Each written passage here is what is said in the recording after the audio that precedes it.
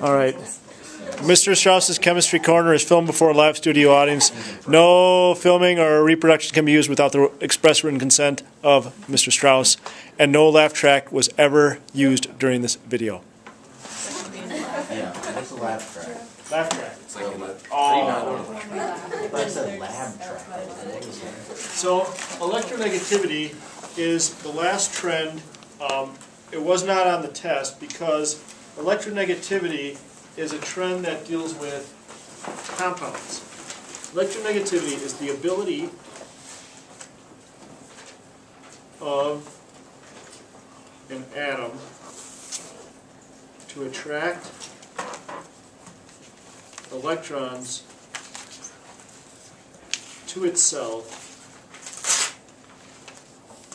when in a bond. It's the ability to attract electrons to itself when in a bond. Things are ready. Why is it ready lefty? I don't know, it just looks different. It kind of does. Are you a left-handed writer or a right-handed writer? I am. Yeah, what are you dominant in? I'm right-handed. Remember that day you started writing them left-handed? Why does it look different than usual? Because I'm writing on an overhead. It just still looks different. Okay. And you do your T. You do your T's. Sometimes I do write left-handed on the whiteboard just to see if you guys are paying attention. We all noticed. I remember that day. So, the trend is like so. As you go up towards the corner, electronegativity gets greater. So the trend is as you go to the corner, electronegativity gets greater.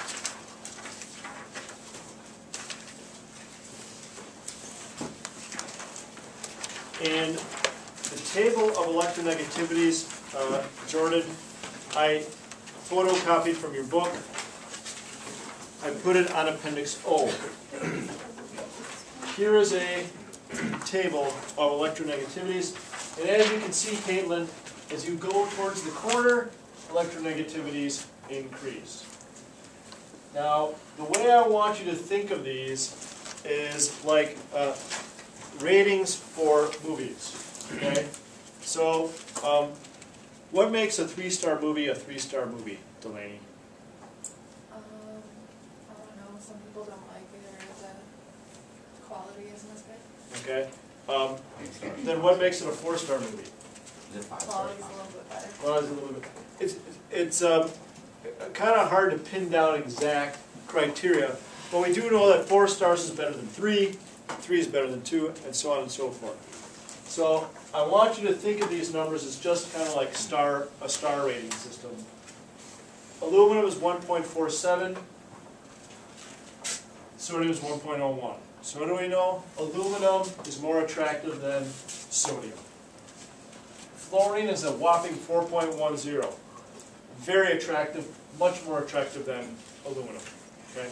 Now there is actually a formula for calculating these numbers.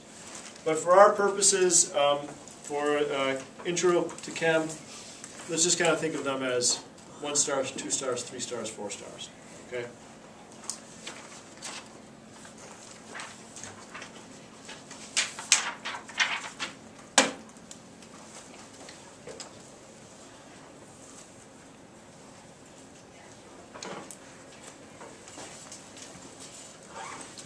Here are the rules for Lewis dots for atoms.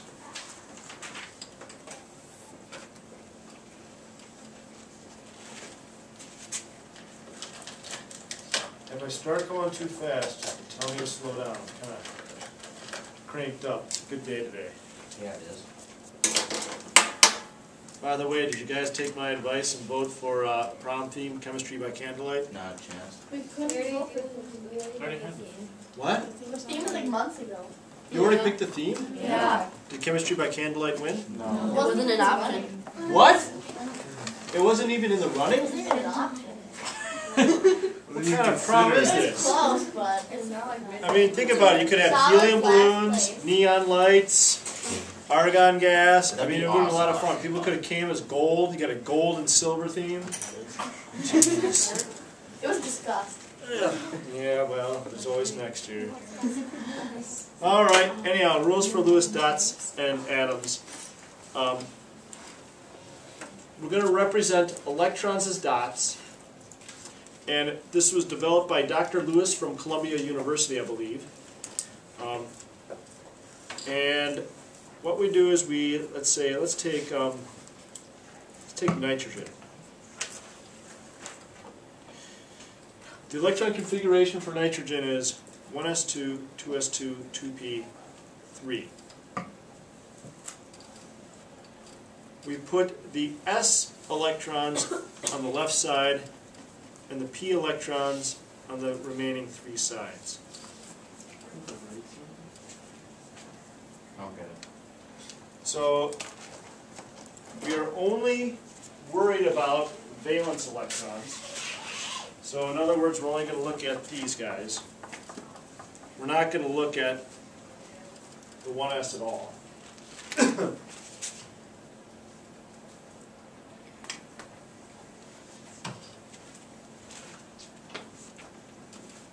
How many s's do we have?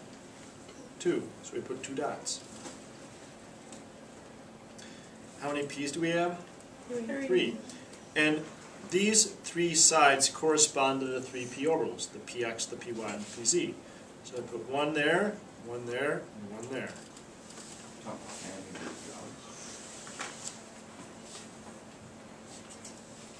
Yep. So, you know those diagrams where they have the 2 in the middle, and then the 8, and then the 8, so they show like all the different ones? Are Yep. those, we don't use those? No, you're thinking of like rings, right? The rings are, no, that's just showing where the energy levels and where the electrons are. This is only concerned with the valence. So let's do one more. Let's do chlorine. Chlorine is neon, 3s2, 3p5.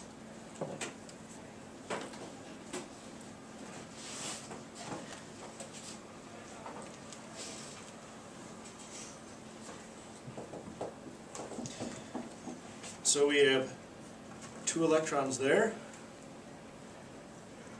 and then 1, 2, 3, 4, 5. So it starts from the bottom.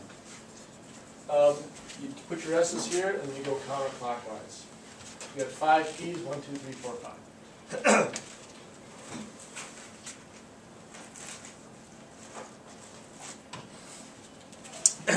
Wait, so we don't need to draw the P and S arrows? No, I was just showing you where they were. I think I'm going to